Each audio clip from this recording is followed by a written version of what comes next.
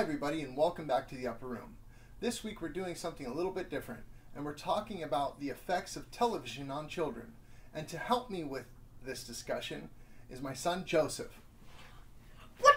What's up, guys? Joseph is an avid TV watcher and video game player.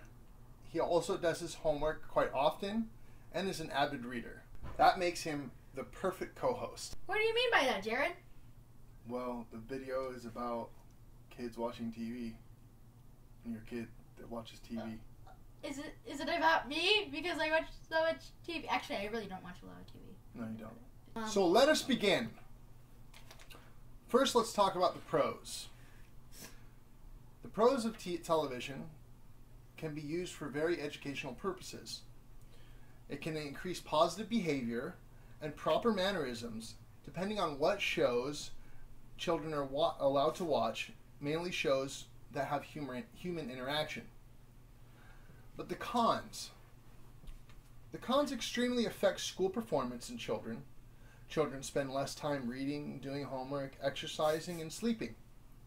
It has been found that TV viewing can have long-term effects on academic achievement. The more television watched during childhood, the higher the chances are that they will drop out of school. TV can have further negative effects on child development. With 2/3 of shows on TV that promote violence, children can learn inappropriate behavior by watching television unsupervised.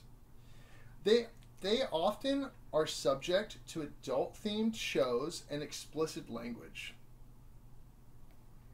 Research found that children that were exposed to watching violent television shows were less likely to help in the event of an emergency. Cognitive damage can also be developed later on in life if television is watched frequently before the age of 3. Research has shown that 17% of adults who frequently watch television during childhood are overweight today. The cognitive development can also affect by TV violence. 1/3 of shows watched late at night can cause unpleasant dreaming, which will cause an irregular sleep pattern. So, Joseph, what do we do?